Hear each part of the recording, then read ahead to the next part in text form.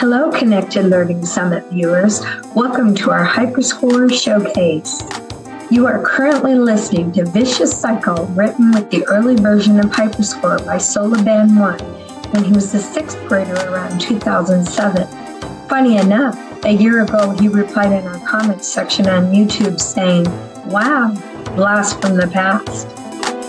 Hyperscore has grown dramatically since 2007, so we are so glad you chose to watch our video showcasing the wonderful developments since the software was first conceived. My name is Cecilia Roudabush, and I am the Director of Education Harmony Line, a nonprofit organization whose mission is to increase access for anyone of any age or ability to create music, as long as they have access to the internet and a device.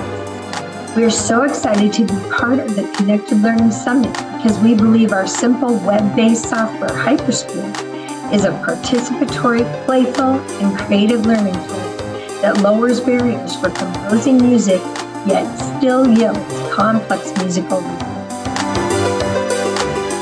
You will understand how amazing Hyperscore is today when you realize it can achieve 7 or more of the Connected Learning Summit goals.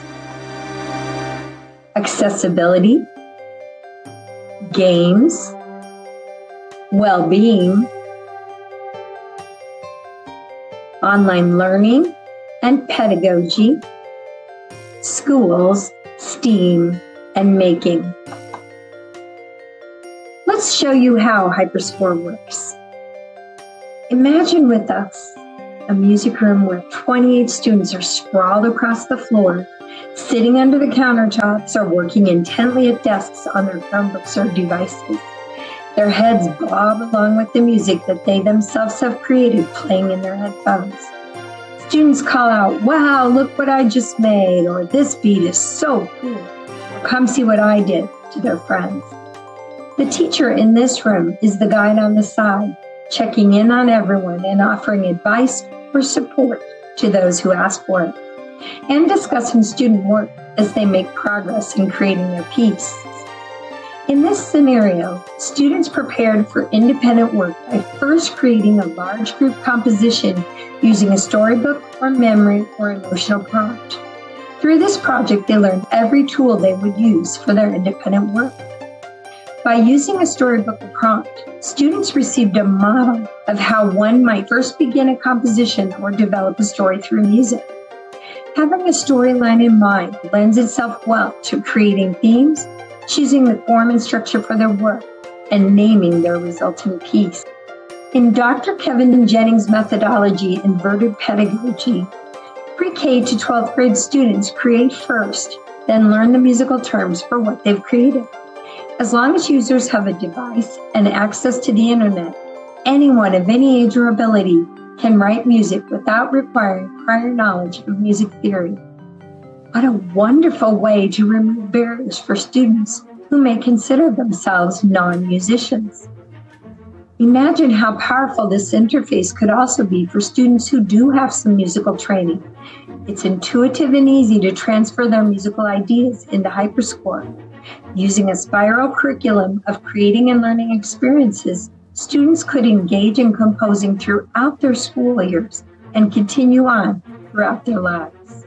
This innovative, creative, playful, and participatory software I've described, Hyperscore, was originally created in the MIT Opera of the Future Lab by doctoral students Mary Farber and Egon Pastor, under the guidance of composer and Muriel R. Cooper professor Todd Machover in the early 2000s. Mary and Egon's work combined research on computer-assisted composition and visual interfaces to develop a system that uses color, length, and shape to paint a musical soundscape. Kevin Jennings, for his doctoral research at the MIT Media Lab, created a harmonic controller that allowed for modulations, key changes, and structural changes by pulling on the line that runs down the center of the sketch window. From 2008 to 2020, I myself taught general and adaptive music, sharing Hyperscore with thousands of students because I believed it was the missing expressive link in my classes. I'd tried a composition unit with every grade level, but had never encountered the ease with which my students could generate musical stories until Hyperscore found me at a workshop. Let's talk a moment about all of the new features in Hyperscore with the introduction of the web-based version. Hyperscore still has the same rhythm, melody, and sketch window tools, as well as the arrow, pen tool, and scissor tool. There are now edit and undo buttons on the top toolbar next to the metronome slider. The lower toolbar now has the Name Your Song, My Scores, Open Scores, Export button, and the familiar View All tool, which allows you to see everything on your workspace and window. The most exciting additions to our web-based Hyperscore are the Instrument Sets tool found on the lower toolbar and the Settings gear wheel on the top toolbar. The Instrument Sets tool allows the user to choose from 12 sets such as orchestral, world music, electronica, and jazz ensemble. Each set contains 8 to 10 instrument choices, and there are plans to add more. The Settings gear wheel is my reward to students for writing their first rhythm and melody windows. Our CTO, Peter, added personalized interface features, such as block notes versus the traditional teardrop shape, which indicated attack and decay. He also added the ability to turn the melody window into a rainbow-colored C-scale that correlates with most rainbow-colored instruments like boomwhackers. Now comes the wow factor of thematic workspaces. When I show students the cotton candy, carnival, blacklight, and comic themes, to name a few, they are usually ecstatic. Peter also did a wonderful job of including a high contrast theme for students with vision impairments that has proven to be highly useful in the classroom. Becoming web-based allowed Hyperscore to be shared across the world. Frederico Ferrona, a music teacher in Porto, Portugal, found that his students were getting out their emotions through the motifs they were creating. One student's piece was full of colorful and playfulness, while another student's work was highly discordant and full of tension. Ferrona felt strongly that composing had given his students a voice about their experiences at home and school, or about their life during COVID. Composer, musician, elementary, and collegiate music teacher Odysseus Seredos from Athens, Greece, was able to have students work together in small groups to develop a bass line, percussive accompaniment, melodies, and chords to create amazing original compositions as well as covers of existing songs.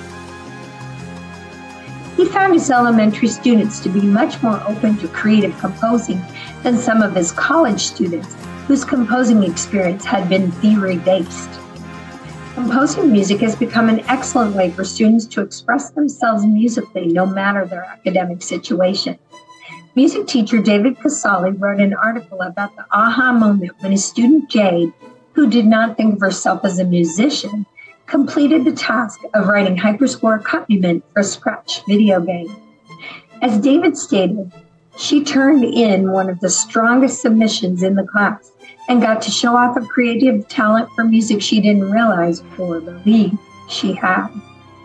David clearly saw a solution to the equity and access issues that create barriers for students in seeing themselves as someone who could take piano, voice, or instrumental lessons, not to mention compose without knowledge of theory. In Jade's case, Hyperscore gave music back to her as a means of expression. Speaking of means of expression, we are currently launching the Hyperscore Challenge in schools across America and around the world, with teams lined up in Nigeria, Sri Lanka, Ghana, and Estonia.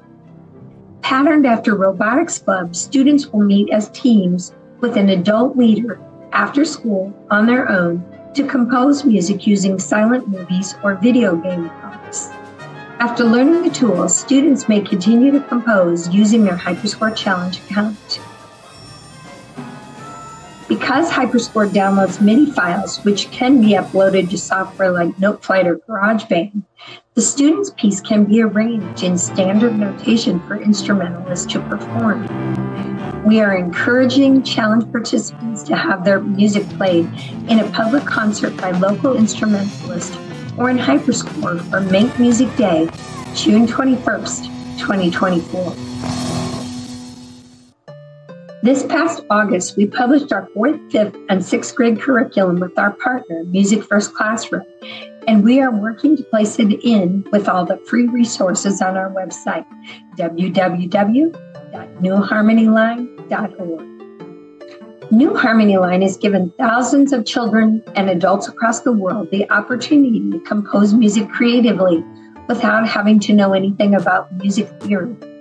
We continue to explore fresh ideas, such as composing motifs that can be accompanied by student improvisation on fourth instruments, writing prompts that can be remixed, and working in collaboration with the classroom teacher. We've been exploring endless possibilities for cross-disciplinary learning in our second Saturday composition workshops held at 9:30 Central Time, of course, on the second Saturday of the month. We've written a creative piece about a capybara's spine-tingling encounter with an alligator called Cappy's Day. A climate change piece based on the sound of a glacier melting called appropriately The Melt.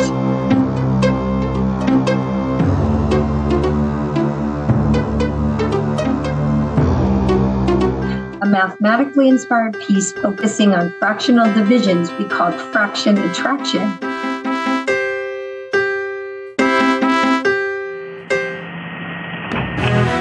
Our Chief Technology Officer shared a piece he'd created after seeing Babbage's difference engine, otherwise known as the first computer. Peter's piece, The Countess of Lovelace, echoed the whirring, clicking, and tapping sounds of the engine, for a perfect example of how engineering can be a compositional focus. Our team will be teaching at a Boston area STEAM Day coming up on October 20th, and recently found great success at the Cambridge Science Festival. Perhaps we can do a workshop or a Zoom for you. Our ever-growing Hyperscore is something we loved sharing with you, and hopefully you will share with your students, colleagues, and family after this Connected Learning Summit. Thank you for watching.